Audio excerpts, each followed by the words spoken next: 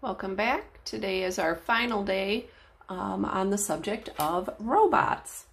So yesterday we had learned that they use robots to go into places that would be more dangerous for people because in this example they sent them into a power plant that was damaged.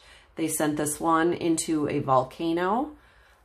They've sent robots that explored a desert in Chile. So we are going to finish up. We need to turn to page 13 is where we left off yesterday.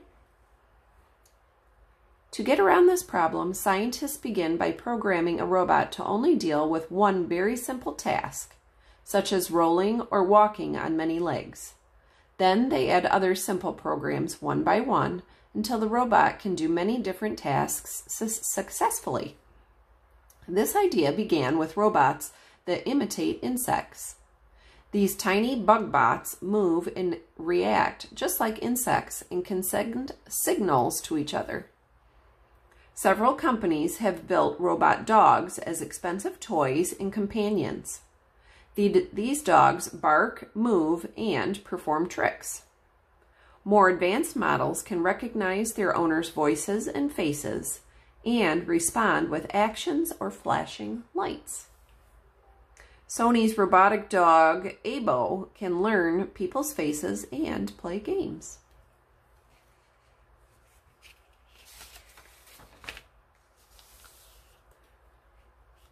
Robot intelligence.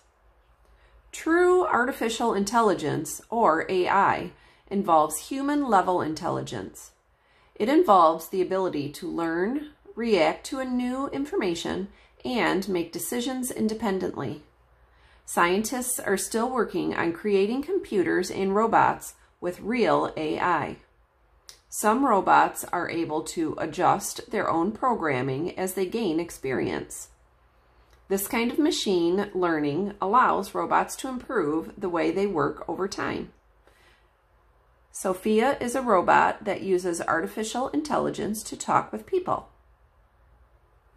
Do you know smart cars are also known as self-driving cars, use many of the same technologies as robots. Smart cars use cameras and sensors to sense what's going on around them. Their computer brains calculate the best direction and speed to travel safely. Mechanical parts steer the cars and control their speeds. The future of robots. Robots are already a big part of modern life, and they are becoming more common every day.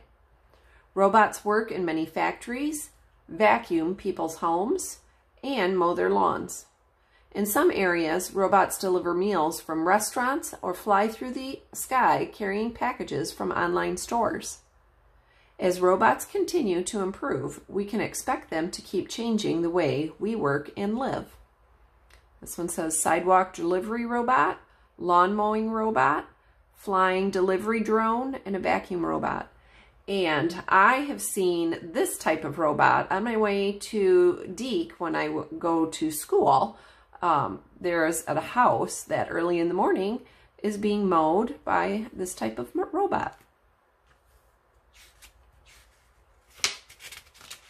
And that is the end of our story about robots.